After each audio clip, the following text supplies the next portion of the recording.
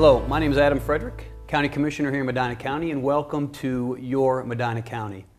One of the best parts of my job is that not only do I continue to learn things about the county and about how to do my job, but I also meet people and visit areas that were not familiar to me before I became County Commissioner. And one of those areas is a group called Ormaco, and today we're going to learn about their organization, what they provide the county, and some of the things that they have planned. With me today I have Thomas Sigel and Teresa Laffey, and I just want to thank the two of you first of all for joining me today, taking time out of your day to spend some time with us here. Thank you very much. Thanks for having us. Thomas, I'm going to start with you. Why don't you just talk about Ormaco, first of all, what it stands for, and how you started it, and some of the things that you provide for the county. So Ormaco stands for Ohio Regional Music, Arts, and Cultural Outreach. I know it's quite a mouthful, but it encompasses what we do. And I started Ormaco a little over 2 years ago now. Okay. Came back to the area, had sort of a global career, came back to my roots in Medina County, and I saw that there was a gap of music, arts, and culture, specifically making music, arts, and culture accessible to minority, disadvantaged, and rural populations. So I came up with this idea and launched Ormaco in October of 2011. And we've been doing some amazing outreach programs since. What we've been doing is we've been going into the schools. We had an amazing program just in October, and we collaborated with Teresa in the library, where the Ohio Arts Council brought a Japanese drumming ensemble to the community. So that was amazing. We did an outreach program in Black River. We touched about 1,000 kids there. We did a program at the library and also in the Northwest School District as well. Now, Thomas, when you say a program, what do you mean a program? Give me some specifics, or what are some of the things that you do? Essentially, with the music outreach programs, we go in, and in this instance, it was a Japanese drumming ensemble. So we taught the children about the specific Japanese drumming, the culture, the Japanese culture, and really introduced the children to music that they've never experienced before. So that's one example of what we've done. We also started something called the World Tour of Music, which is, again, making concerts accessible to the community and bringing in professional ensembles at an affordable price. In fact, we have coming up in February the University of Akron Steel Drum Band, and we brought them here before. Those are good. And it's wonderful. We do our concerts at the Broadway Street Hall Auditorium in the County Administration Building, and so that's February 2nd. Then we have another concert coming up in April, April 6th, which is Noel Quintana and the Latin Crew, which will be a Latino jazz-based concert as well. Excellent. Now, Teresa, you work at the library. Yes. And I'm sure most folks out there, when they hear library, they think books, they probably think videos. But as we've been talking before the show here, there's obviously a connection between the arts and the culture and things that Thomas is talking about and the library, and you all have linked together to provide some pretty neat opportunities. So why don't you talk a little bit about that link and what those opportunities are? Yes, we have linked together. Thomas and I first got started with the Arts Council together, and then he created his group. Me with the library, we are about books. That's our main focus to begin with in materials, but we also pride ourselves as having community spaces for everybody's needs. And in each one of our branches, we have areas where people can come and have meetings and also provide some programming. And programming is very important, especially cultural programs, because it fits part of our mission where we want to be part of education, recreation, and inform people about different cultures. So when Thomas came to me about the ensemble, the Japanese drumming, we thought it was wonderful. And we have a meeting room that we could provide the space for the workshop. When I talked about it, I didn't know if it was going to be a children's program, teens, or adult program, and we decided it would fit all programming needs, all age levels, and it was wonderful. That's neat. We had about 50-some people where they could view, get a taste of what the concert would be like for the following night, and some hands-on drumming. And drums that we haven't had in the area, the large taiko drums, weren't they? Yes. From taiko. So it was great. So That's neat. we're always looking to be able to host something like this. Now you mentioned, you said you were on the Arts Council together. Talk Yes. a little bit about that. Medina County Arts Council is an organization that is sort of our conduit with the state Ohio Arts Council. Okay. We're an umbrella organization that we raise money and we give it to grants to any kind of art, well, not to any, but different arts organizations in Medina County can come and get grant money from us to help provide them for their art programs. Excellent. And that's just a nonprofit organization you collect, they just take donations in order to provide those things? Right, we take donations, but mainly it's our memberships, and it's corporate memberships or individual memberships. Fantastic. And that money, and we have a showcase fundraiser, and we have little fundraisers here and there to raise money, but we provide that for all the different kinds of arts organizations, whether it's a dance troupe or an art program. So. Now, Thomas, earlier you were talking about the Ohio Arts Council selected the Medina area or the Medina Arts Council for some relatively special Yes. recognition and some opportunities. Talk a little bit about those. So what was very exciting, we as a young organization applied to the Ohio Arts Council for a grant last year. And the only thing we were eligible to apply for at that time was board capacity building. So I submitted the application and received a call one day from the administrator of the Ohio Arts Council. He says, I'm just blown away with what you've achieved in such a short amount of time with your outreach. We would love to bring this Japanese drumming ensemble to your community. So we were, in October, selected one of 5 communities in the entire state for this Wow. program. Wow. And that was the Japanese drumming in collaboration with the library. This drumming group came from California. Okay. Right. So we right. would not have known about them at all, but they passed through the Ohio Arts Council. Right. Fantastic. One of the top taiko drumming ensembles in the world, and we had them right here in our own Yeah, backyard. neat.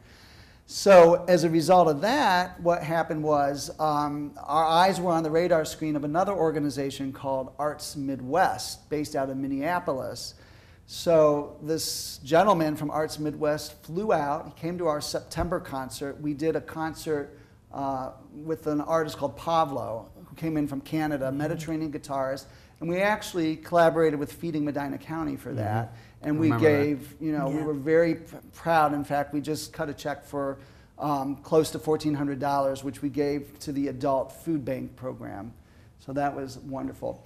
So this gentleman flew out. He said, what a great community, what a great concert, what a great facility at the library. And we have been selected for a 2-year grant program, which will start next October, which is one of 9 communities in the entire Midwest. That's neat. So that's our region starting next October. And the first ensemble will be an Israeli ensemble from October 6th to the 12th. And we have the whole week to do wonderful outreach programs, which will then culminate in a concert, a world tour of music concert. Now, will they be performing at different locations in the county during that time or around the county? Where will they be performing? Well, in fact, Teresa and I were just sort talking of about it. working it out earlier. And yes, so we'll do, again, we'll go rural outreach, Black River, some workshops at Black River. We want to go to the Buckeye School each time that they come. We want to make sure that we have a program at the Buckeye Library because we get teens from the Buckeye School District that come over to us, 40 to 70 teens daily, because there isn't busing for the high school. So they come to us and we're trying to provide programs with them. This is a teen population. So again, Arts Midwest, when he heard teens out in the rural part, out in Buckeye, that this would be a good outreach for us to do. So each time they come, we will certainly have a program in Buckeye for the teens. And it will be an after-school program, and the workshop itself will probably be a demonstration of what the ensembles do, and then some hands-on. So the goal really is to have as much impact throughout the entire county as possible during these 1-week residencies. So the first one will be next fall with the Israeli.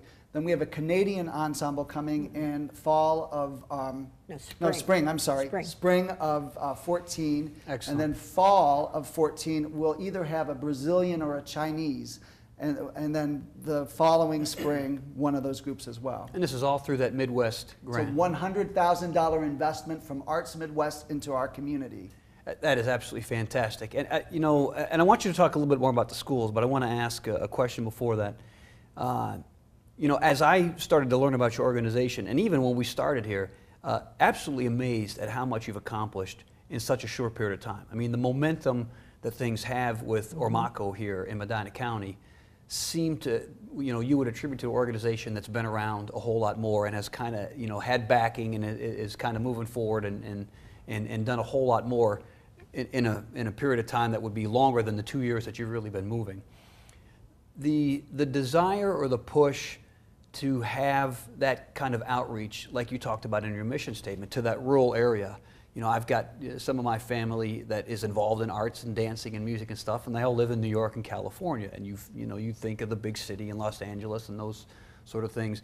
What drove you to have this mission of, I want to provide these arts and culture opportunities to rural areas? I think part of it is I grew up in Homerville.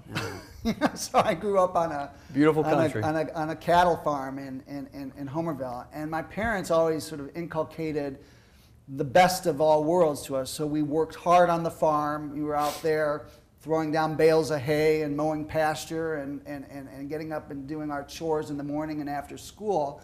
But they also exposed us to, music, arts, and culture. They took us to Oberlin for piano lessons and ballet lessons for my sisters, so we just had this great balance of life on the farm and very well-rounded exposure to cultural things as well.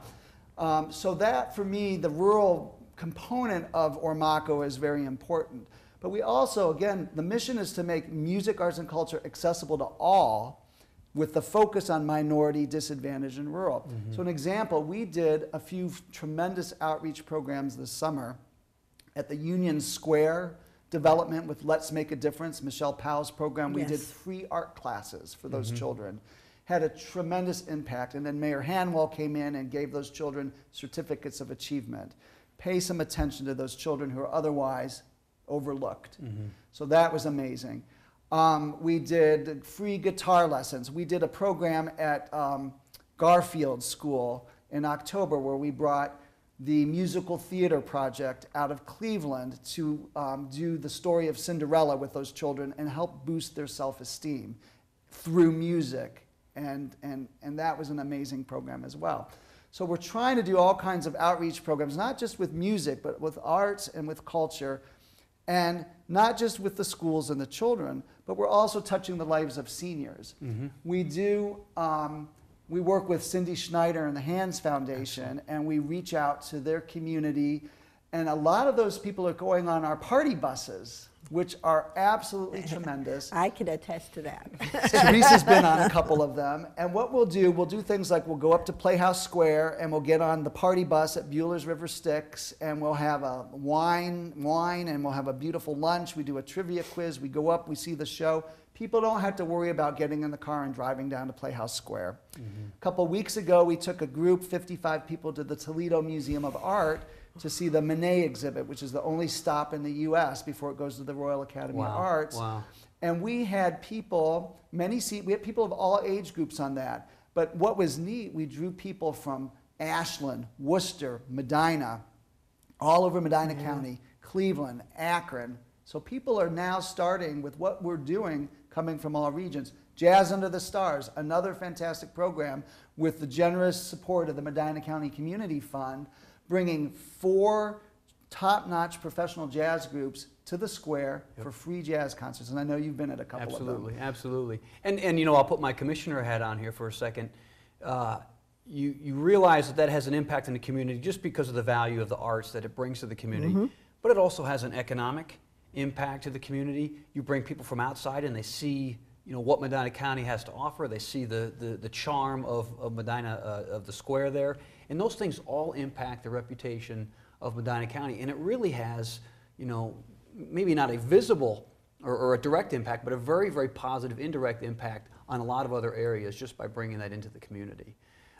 You mentioned the schools, and I want to get back to the schools. You talked a little bit about kind of bringing the arts and cultures into the schools. Talk a little bit more about it. I know you mentioned Buckeye School. What other schools have you worked with, or what other schools are you planning to do some things with here in the future? Oh, we work with all the schools as often as we can.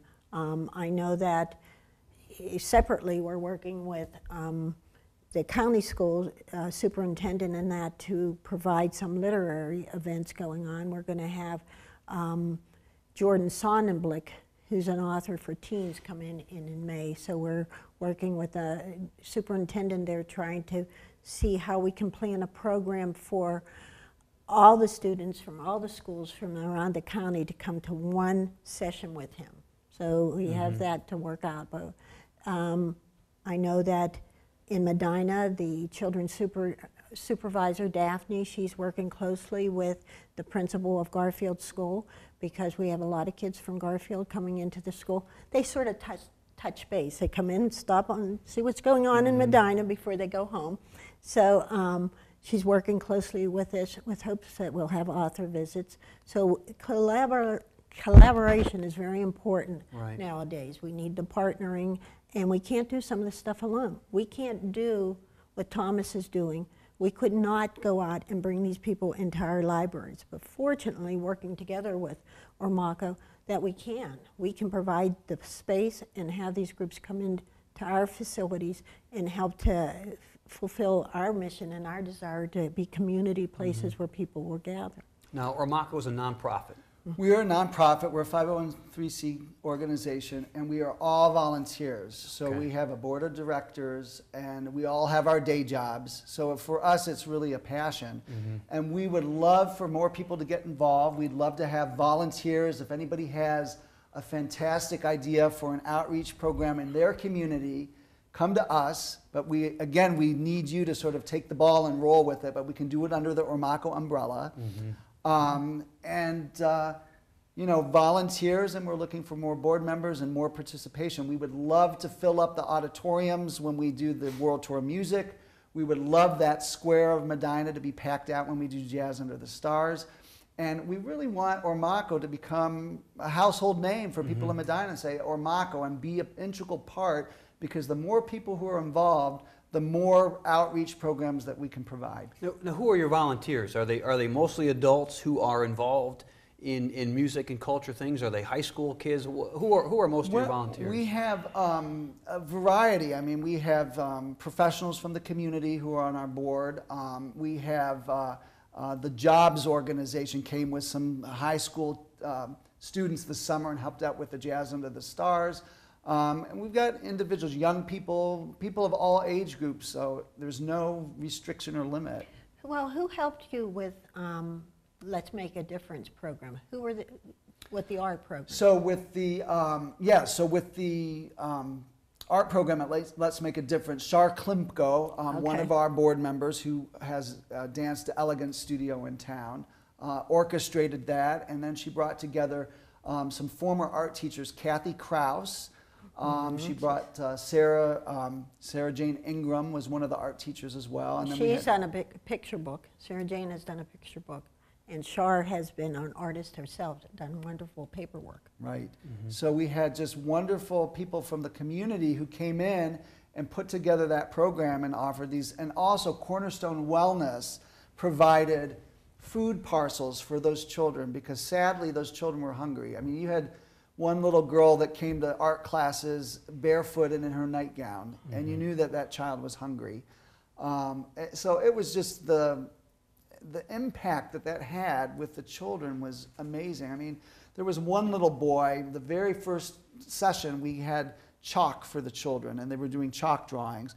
And the little boy took the chalk and started ripping up the chalk, and then he took it and he was angrily scribbling on his paper. Over the 3 weeks, he transformed. I mean, at the first session, you would go up to him, he would cower back. So obviously, signs of abuse or something in the house are very sad. At the very end, when Mayor Hanwell handed him that certificate of achievement, he was beaming. He was so happy. And then he started crying when he found out that that was the last art session.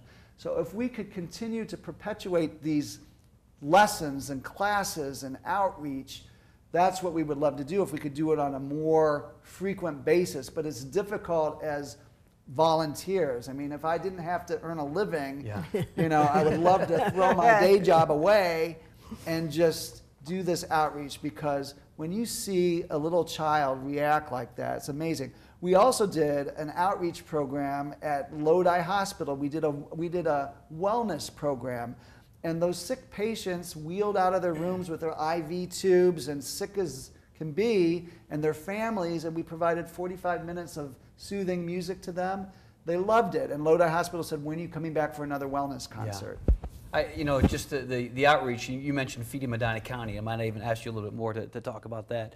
But, you know, years ago, and for a number of years, our church would just do a simple, go sing Christmas carols in a nursing home on Christmas Eve.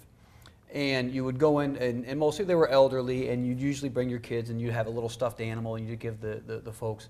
And just the reaction and just the amazement that you see in doing these tiny, that you think is something insignificant. See, that's right. That's simple, but it's powerful. Yeah, absolutely right. You're absolutely, and just the reaction, there's no, you can't put a value on that. You can't put any sort of, this is just as good as that, because there's nothing like it. There's no other thing like it when you see that.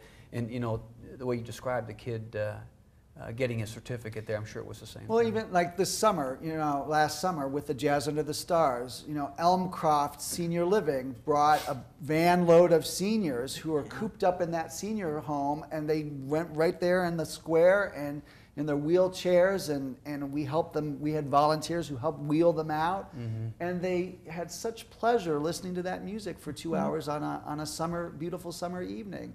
The impact that it had.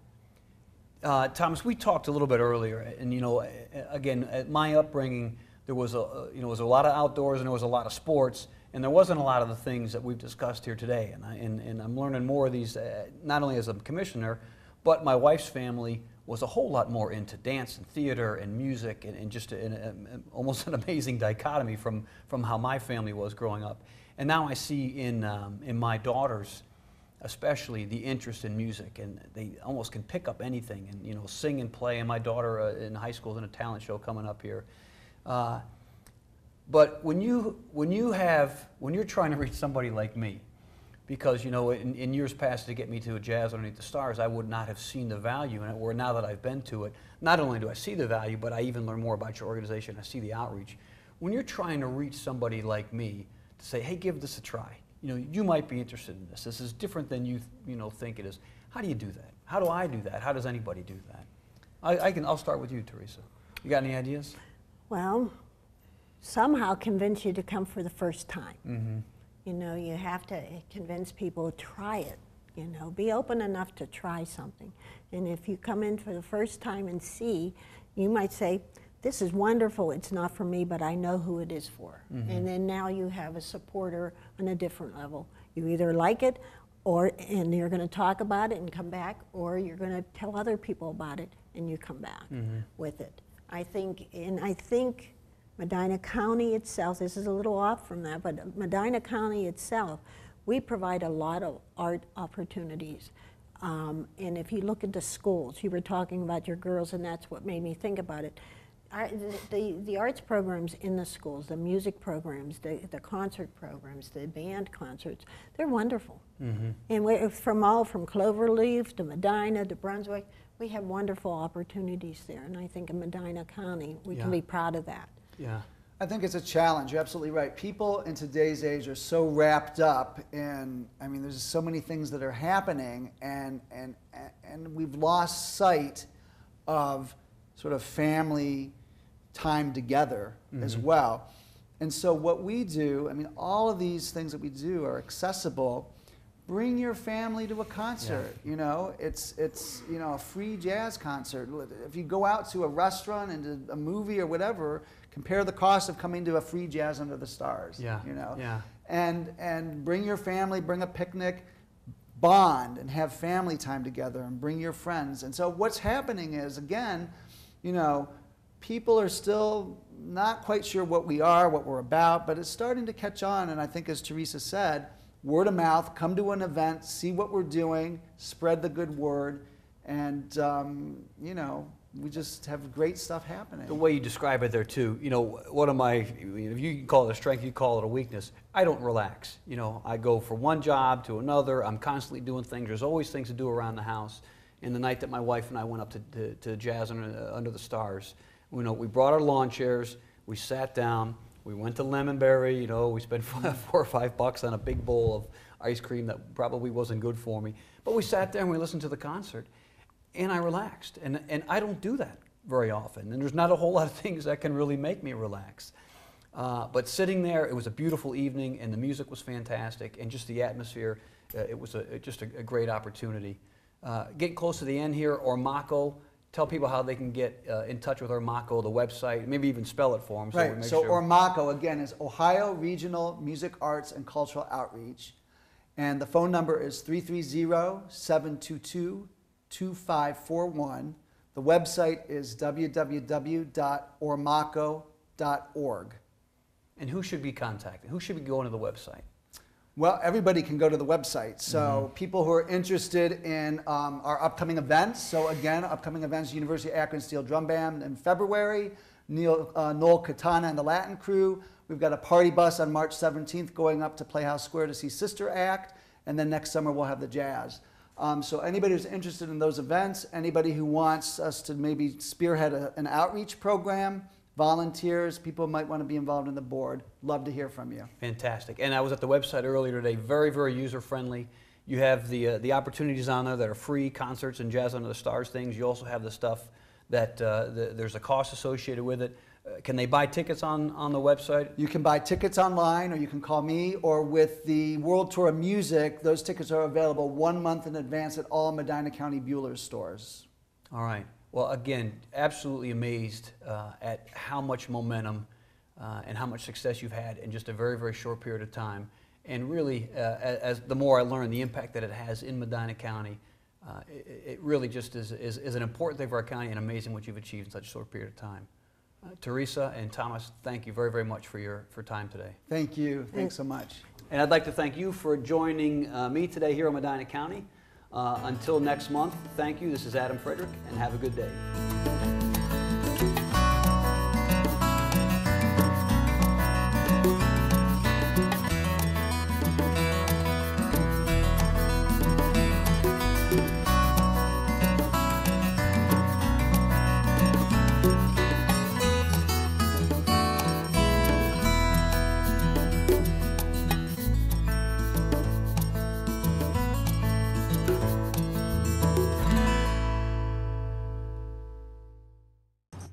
In a world full of what-ifs, what if you could ensure that cable companies across the country continue to provide the local channels and support to you and your community without any new fees or taxes? Well, now you can. Join us in support of the CAP Act. When Congress passes the CAP Act, we'll have ensured the continued support of the 5,000 public, educational, and government channels across the U.S. who broadcast more than 1 million hours of new locally produced programs each year by people just like me. And by people just like you. What if you go to the Act Now section at acommunitytv.org and call your Congress member to pass the CAP Act today? Gaining weight was easy. All I had to do was sit down and eat. Losing weight's a lot harder. I have to work at it every day. But with every step, I lower my risk for type 2 diabetes and heart disease. And that makes every step, every choice, every day very much worth the effort. Learn how you can help stop diabetes by losing weight, eating healthy, and staying active. Visit checkupamerica.org or call 1-800-DIABETES.